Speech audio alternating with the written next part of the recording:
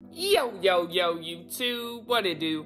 Hydric69, aka your mom's favorite mobile boy, back with another video. And today I'm going to be giving you guys some tips and tricks that I've been using lately, stuff that's really going to help you out in creative and getting better for once Season 4 comes out on mobile. You'll be ready to go, that aim will be locked in as well as your editing. And with that being said, make sure you guys are subscribed to the channel, drop a like, and comment down below when you think Season 4 is coming for us. I think very soon, in the next 9 days. September 30th is my bet, but let me know what you guys think down below. And with that being said, let's get it! So something that I've really been trying to work on, and I think I saw it in a It's Jarian video, so shout out to him, he has some really good tips as well, is to keep your crosshair high. And this is really going to help you hit high body shots as well as headshots. And really, I felt like, especially in box fights, I've been kind of struggling hitting like high pump headshots, as well as just like hitting body shots consistently if I'm doing fast edits. Sometimes it's pretty tough when you're doing multiple edits, especially when they're very quick, and then just trying to get a shot off. It can be pretty tough to see where they are and getting the perfect accuracy.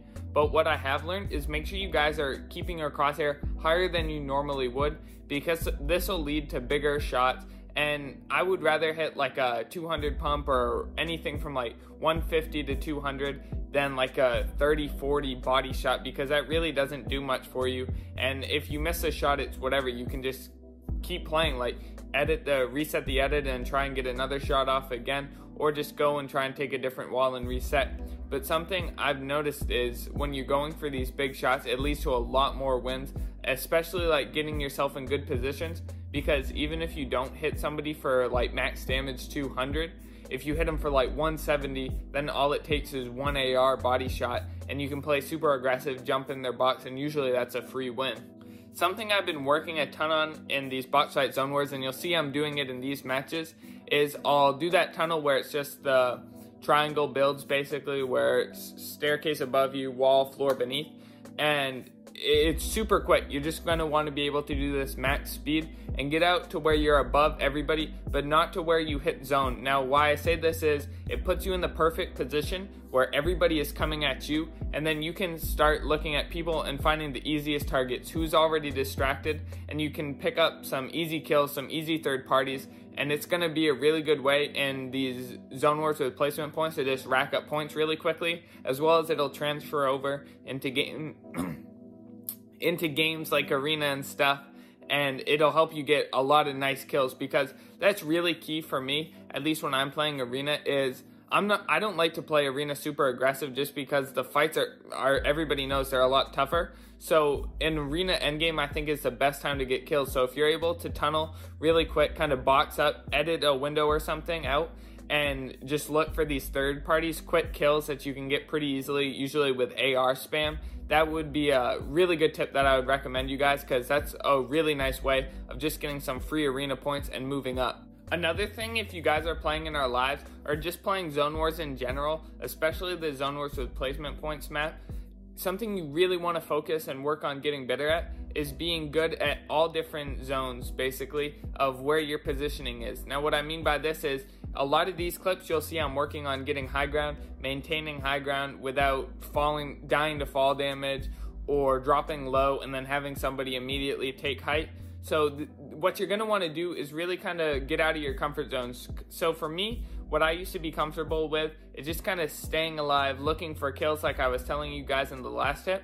And this is good, but you want to be able to play super low ground, so when you have no match, you're all set, as well as high ground. And like I said, like, you just want to, when you're on high ground, try and make sure you're getting kills, looking to get beams on people who aren't protecting their heads maybe immediately if they're tunneling, or for maybe people who have ran out of mats who are all the way on the bottom.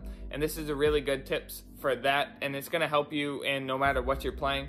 As well as if you're in the middle, what I would kind of focus on is making sure the people above you cannot beam you down. So what I'd like to do when I'm in the middle is kind of use that triangle tunneling like I was talking before, getting far out ahead of the people on height, and maybe you could shoot them down and go up and take height. Or if you get far out, you could do an edit out and look for people below you. Now, if you're on bottom and you're usually low mats or like out of mats, that's usually why you're on the lowest kind of floor on the grass kind of thing. I like to focus on kind of getting up to mid ground. I think that's the key, or just kind of staying low key, because usually if you're on bottom, you have low health as well, and you're just really looking to protect yourself, get a kill so you can get that nice 50 health points. And so what I like to do is kind of try and play stealthy. Use the footsteps to your advantage, start crouch walking if you can, get out ahead with being right underneath people, kind of move as they are. What I like to do is look for who's immediately above me and just kind of move as they're the same pace as them. You're just going to want to match them, and then when the time's right, maybe somebody from up top starts nailing them down with shots. You can come up through the bottom, get that easy kill, grab their mats, heals, and then you got builds, so you're really just chilling. And that's when you're going to want to look for taking height. Something I've also been trying to focus in and get better at with these box fights, or any kind of stuff in creative, like any games I'm playing with you guys, because basically that's probably the best way to get good, maintain your skill level until season 4 comes out. But basically, play smart. I'm trying to get better at knowing when to play aggressive and when to chill. And Zone Wars is a perfect example of this, because sometimes, like, you can get caught up in fights and you just die to zone. It's moving fast. Or sometimes you're just not playing aggressive enough and you're getting placement points, but you're not getting any kills, and you'll just fall behind in the kill feed as well as just leaderboards, and you won't get as many points. So what I am trying to do to get better at this, and what I recommend you guys to do, is start watching smart players. Me personally, my favorite player is Mongrel. That's who I would recommend you guys watch. He streams a ton as well as posts really good videos, and even watching old videos of players you really like, I would highly recommend, because it's just going to teach you based off somebody else's playstyle, and you can kind of adapt it to your own. Now, I'm not saying everything Mongrel does you go copy, because obviously if you're a mobile player, your skill level probably isn't the same. So if you watch them, learn from their kind of game play, learn from their game style, like when they're pushing, when they're not, when they have high ground, what are they doing, as well as low ground, mid ground, what I was talking about before, and kind of developing your own playset, but base it off of these really smart, high IQ Fortnite players. Thank you guys for making it this far into the video. I hope you guys learn from these tips and use them in your own gameplay in the future, and hopefully it'll help you out, because it's been helping me a lot trying to get better, improve at your weaknesses, because that's the best way to get better in my opinion. But yeah, if you guys made it this far into the video, comment Mobile Boys and then do the 2 thumbs up emojis, just so I know you're an OG and making it to the end of the videos, just because that's who I like to reward when I do start to do giveaways again, and just show some love to. So thank you guys for watching, and if there's a video you would like to see in the future, or like a different type of video we could do, just let me know down below, because sometimes it's hard to make new content, and I'm just looking for whatever you guys want to watch. But like I said, that's going to be it for me, guys. Have a good rest of your day. Peace!